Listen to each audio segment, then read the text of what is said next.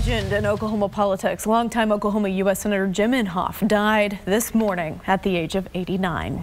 Thanks so much for joining us at 6. I'm Sarah Whaley. And I'm Shay Rozzi. Inhofe's family announced his death through a statement saying the former senator had a stroke on July 4th and died from complications related to that stroke early this morning. Fox 23 anchor Rick Marinon is live at Tulsa Riverside Airport with a look at Senator Inhofe's life and legacy. Now, Rick, that airport is where he spent the last year and a half after leaving the Senate. It is. He went from the halls of Congress to here at Tulsa Riverside Airport. He didn't retire on an island in the sun or next to a beach anywhere. It was here at this airport where he spent most of his days. His family and friends came here and he visited with them, and they looked back, and now they say this place will not have the same feel to it ever again. Jim Inhofe may no longer be with us, but the work of his hands and his mind are really all around us forever. He's regarded as one of the most effective mayors in the history of the city. Tulsa Mayor G.T. Bynum says Inhofe's work, both as a senator and even back as Tulsa mayor, shaped modern-day Tulsa right down to the trash and 911 system. But while we all knew Inhofe, the nation really got to know him over the years as both a defense hawk and one of the biggest opponents of climate change at the U.S. Capitol. I asked the chair, you know what this is? It's a snowball. And that's just from outside here.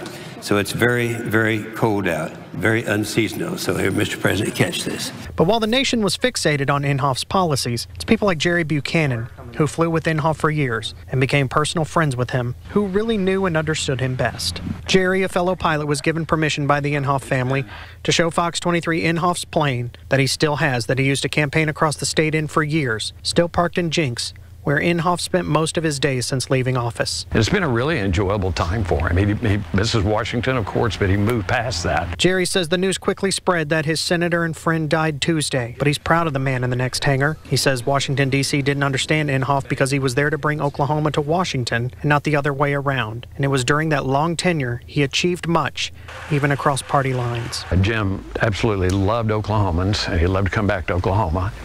He went all over the state so he could talk with people and take their ideas back to Washington, D.C. instead of bringing Washington, D.C. ideas to Oklahoma, which Oklahomans don't like that. But even though there is now a plane without a pilot, friends and family like Jerry say, on Tuesday morning, Jim Inhofe got himself a new, permanent pair of wings, where they say he's already flying high once again. I think Jim Inhofe would like for people to know that he is in a place that he knew that he would always be eventually, that he's happy and content there.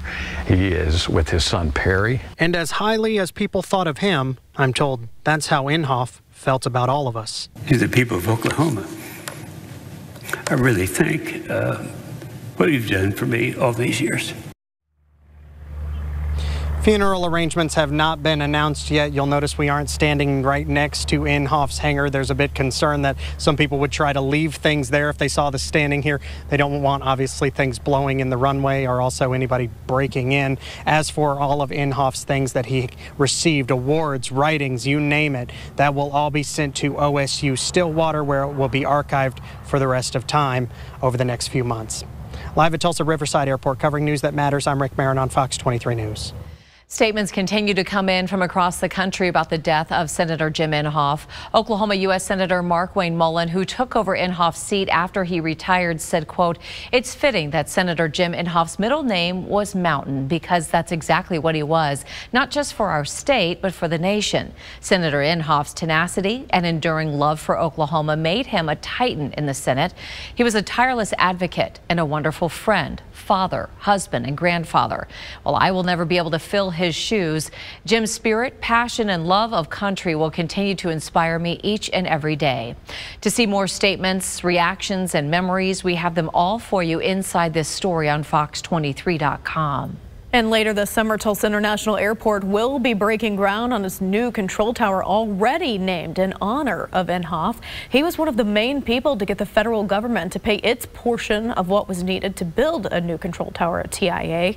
In addition to big signs near the tower, Inhofe's entire life and legacy, especially when it comes to aviation, will be also displayed in the terminal.